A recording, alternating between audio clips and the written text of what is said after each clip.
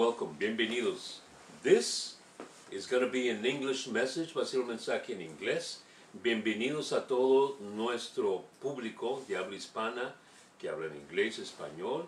God bless you. Welcome. You're watching Gospel Kingdom TV, Evangelio Reino Tele, and this is the program From Ruin to Restoration de la Ruina a la Restauración. Well, we might go bilingual. I don't know if we have time to go bilingual, but podemos hacer el intento, una que otra palabra, según nos dirija el Espíritu Santo. Bueno, como ya nos conocen, somos los pastores Michael y Rocío González. Acabamos de ser bendecidos por mi querida esposa, la pastora Rocío. We were just blessed a little while ago with three-part message from my beloved wife. What a beautiful, beautiful message. Amen, amen. Well, without further ado, if you have your Bibles, I would like you to open up your Bibles to 2 Corinthians, the 5th chapter, and I want you to place your finger there. So I'm not going to give you the actual verse that I'm going to be reading yet. I'd like you to bear with me because I want to do something a little different. Normally we pray right before we go on the air, but I like to pray with you right now, live. Amen? Amen. So let's bow our heads and let's go before the Lord in prayer. Oh, Heavenly Father, we come before your throne of grace and mercy on this beautiful day that you have made. And Father, we ask you that they see not man, that they see not us, that those that are watching, Father God, are not distracted by the objects they see, by what we're wearing and how we're speaking and how our hair looks, but that they would focus on your word today. We believe, God, that you place this word in our hearts, in our mind, and in our spirit for such a time of this. So, Father, in the name of Jesus, in the name of Yeshua, we ask you that you magnify yourself, Father God, that you glorify yourself through this message. And Father, open up ears, open up minds, open up hearts, and open up spirits that they may receive your word today. In the name of Jesus, amen, and amen. Woo! Hallelujah. To be with us. We're going to do this program in English, and maybe in the future we're going to do it in Spanish. We could do that. We can go fully in Spanish. And I spoke about this very subject in Español already. Ya hablé de la reconciliación. But today I have a very special message for you. Some of you have been viewing the videos that I've been posting. Thank God for technology. And God is steering us to really go that route, you know.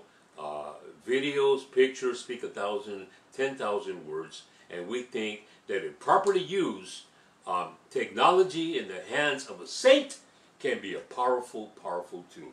Amen? Amen. Well, I don't know if you heard of her before, honey, but I want to share a little bit about a beautiful, wonderful lady, a woman of God by the name of Eva Moses Core. Eva Moses Core, born January 31st, 1934, was a Romanian-born Jewish survivor of the Holocaust, who, along with her twin sister Miriam, suffered the atrocities of the concentration camp.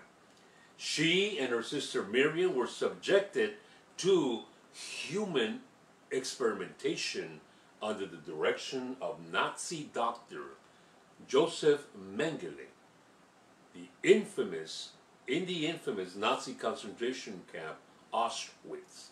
Say that with me, Auschwitz. Auschwitz, a very well-known concentration camp in occupied Germany, rather occupied Poland during World War II. Hey, shh, quiet in the set. I did that on purpose because whenever you have a word of God, Satan is going to try to interrupt. And he will use anything to try to interrupt. Even if it's your own pets, a family member, or a distraction. Amen? Amen. Now, the Auschwitz death camp, many of you are familiar with the Auschwitz death camp, was located in occupied Poland during World War II. Eva and her sister Miriam were taken into that concentration camp, but Eva's parents and her two older sisters were killed in the gas chambers at Birkenau concentration camp. And only she and Miriam survived. She and Miriam were twins. Now, Eva founded the organization Candles. And Candles is an acronym for Children of Auschwitz Nazi Deadly Laboratory Experiment Survivors. That's a mouthful. Yes.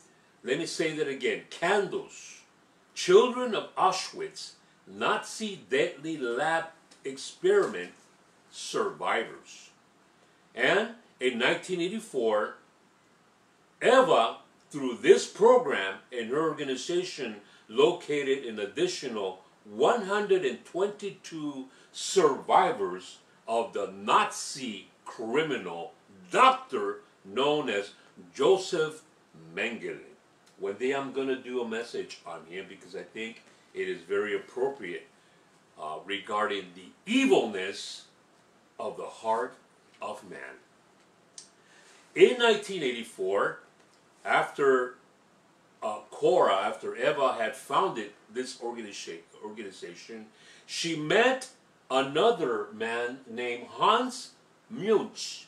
Hans Munch was another sadistic Nazi doctor in Auschwitz. And Eva received international recognition when she publicly, now listen to this, folks. This is a child who was subjected to the horrors of experimentation on her body, on her mind, at the death camp known as Auschwitz, at the hands of perhaps one of the most sadistic Nazi doctors to ever have existed during the era of World War II, Joseph Mengele. And after all that she had been through, Eva decided, now listen, are you sitting down? She decided to forgive the Nazis for what they had done to her. Listen, folks, if you spend your childhood in a concentration camp during World War II, I'm going to say, and I'm going to dare to say, that very likely forgiveness was the furthest thing for your mind. She lost her parents and her two older sisters, and she and her twin sister were guinea pigs of the Nazi criminal known as Joseph Mengele. But they survived. And years later, Eva forgave the Nazis for what they have done to her. I don't know if you've ever been hurt by someone. I don't know if you've ever been abused by someone, tortured by someone. Perhaps I'm speaking to someone that has been sexually abused and tortured. Perhaps I'm speaking to a victim who has been prostituted. A victim who has been victimized beyond repair. You've been traumatized. And that happened maybe 10, 15, 20, 30, 50, or 60 years ago. But you still remember. You still remember as it was yesterday. And there's nothing that anyone can tell you that can cause you to forget the horror of your suffering. Such was a person named Eva Kor and her sister Miriam. Yet Eva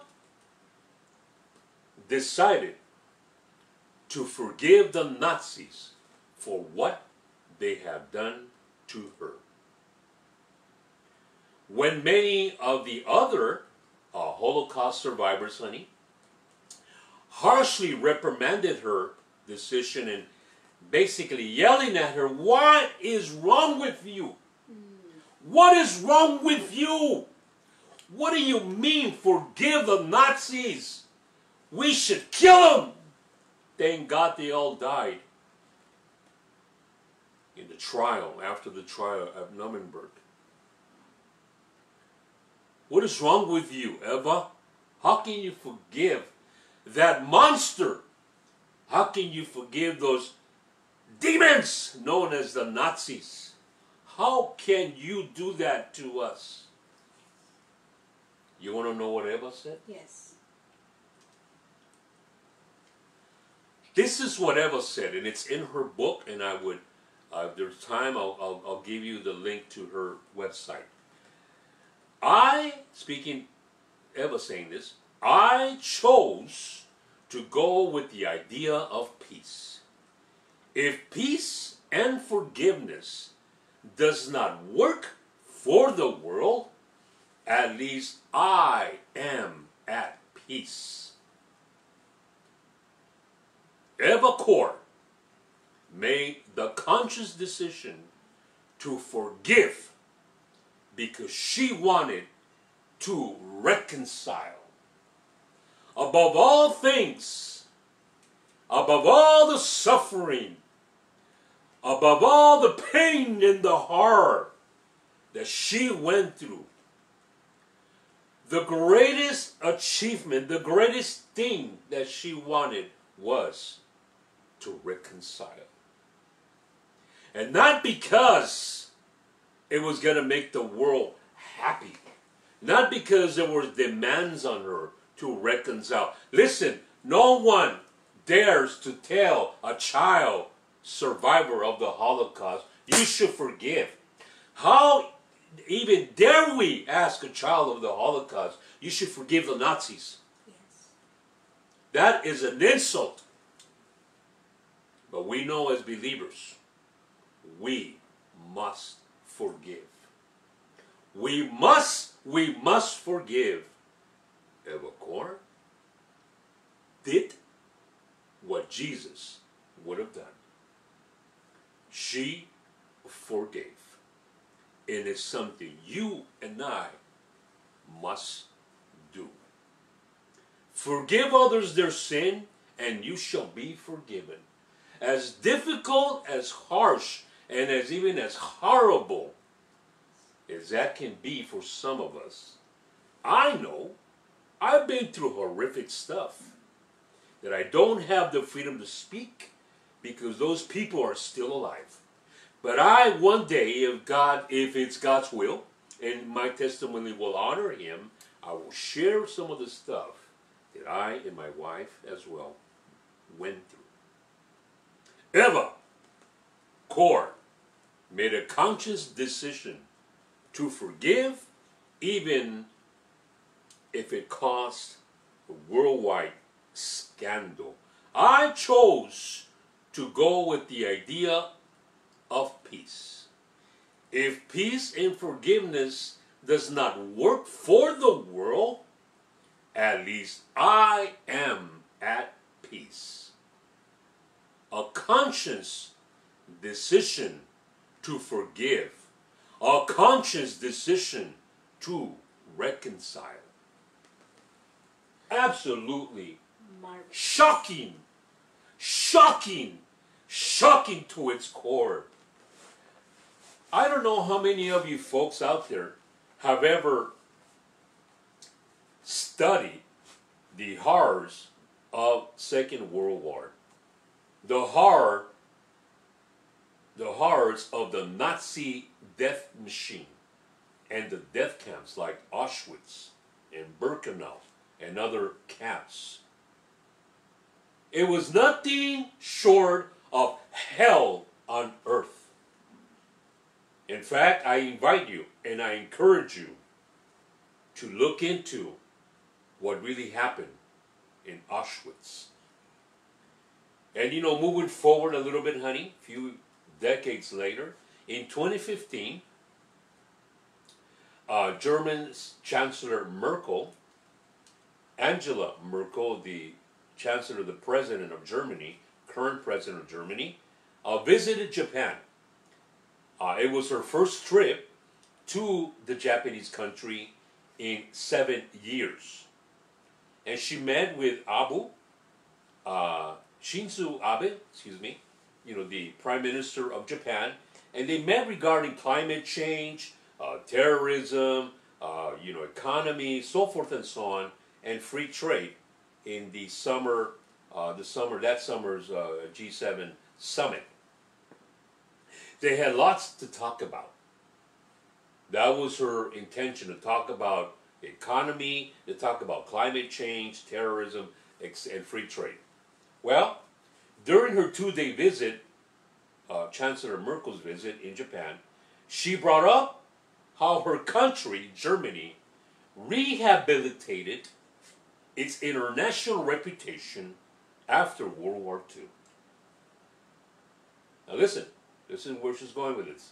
She mentioned not on one occasion, but several occasions, how her country, Germany, had rehabilitated, not moved forward, not changed its path, rehabilitated its international reputation after World War II by, listen, are you listening? Reconciling with Nazi victims and acknowledging the atrocities of the German Nazi war machine and all they had committed. In other words, she was basically telling President Abe Shinzo, we know how horrific and how horrible and how diabolical we were.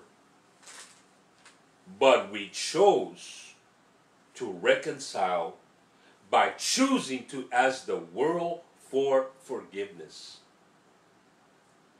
And the world, my friend, most of us accepted their forgiveness.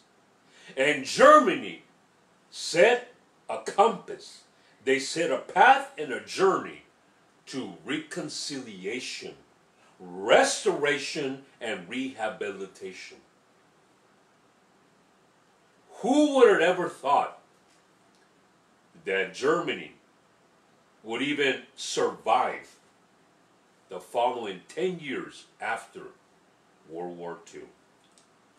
I'm going to dare to say that the world probably wanted to exterminate Germany. There was millions of people that desired nothing more than the complete extermination of the criminal death camps along with its perpetrators, the Nazis, and the German war machine of that era. At the event, Merkel brought up this conversation several times.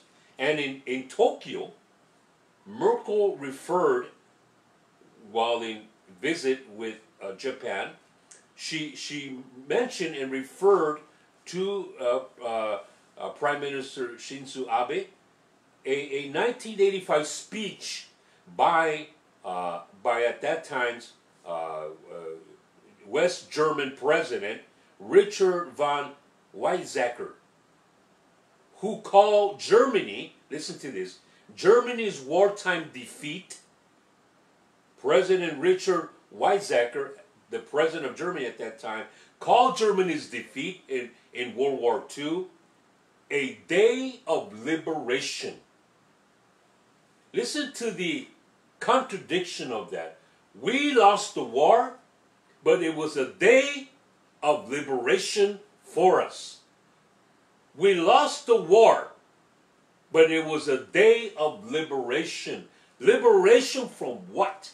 Liberation from the Nazi criminal machine. Liberation from the spirit of Antichrist himself, who murdered millions and millions of people, not only Jews, but millions of people. And the president in the 80s, the president of Germany said, we celebrate our defeat as a day of liberation. You see, the German people were slaves of the devil. The whole country became permeated with the cancerous evil of exterminating another race for the sakes of their dominance throughout the world. How evil can you get? And Eva and Miriam were victims of those horrific events. In the speech that German Chancellor of the 1980s, Chancellor of Germany, gave, he mentioned a few things, but I'm going to read to you just a small part of what President Richard von Weizsäcker's speech sounded like in 1985. Bear with me. We Germans will never forget the hand of reconciliation that was extended to us after all the suffering that our country brought on Europe, the Jews, and the whole world. Listen, it takes a big, big man to say we were wrong. We were horrible. We did wrong and we deserve to die. We deserve to lose that war. We deserve everything that happened to us. But we now appreciate the hand of reconciliation that has been extended to us.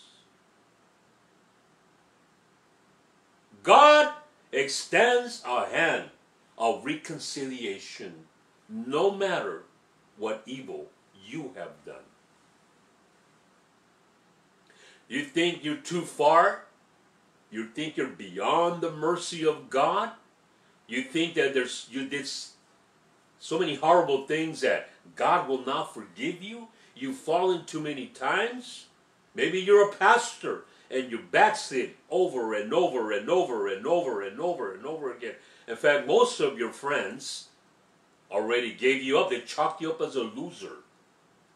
You might be known as the community hypocrite. People lost faith in you.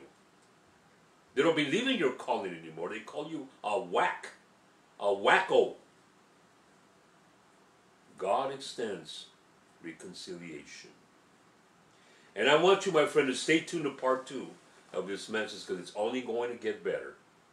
But before we leave the air, I want to give you an opportunity now because I don't know if you're going to tune in the next half hour, 30 minutes to an hour. We don't know how long this is going to take. But I want to extend an opportunity to you right now, my friend, to reconcile with the Lord. You've been far away. Maybe you've been angry at God. God hasn't stopped loving you. You can be as angry with God as you want. God still extends a hand of reconciliation. Repeat after me. Almighty God, forgive me. I have been wrong. I have done what is evil in your sight. But today, I want to reconcile with you, mighty God. Jesus, forgive me for my sins, for my iniquity, and all my wrongdoing. Wash me with your precious blood, Almighty Lord. Cleanse me and write my name in the Lamb's Book of Life. For in your name I pray. Amen and amen. Amen and amen. If you make that decision, you are a new creation. A new creation in God. We believe in with you. We are family now, and please please follow us. Stay tuned for part 2 of this message called Reconciliation. Till Amen. then, we'll see you in 5 minutes. God bless you. Thank you so much.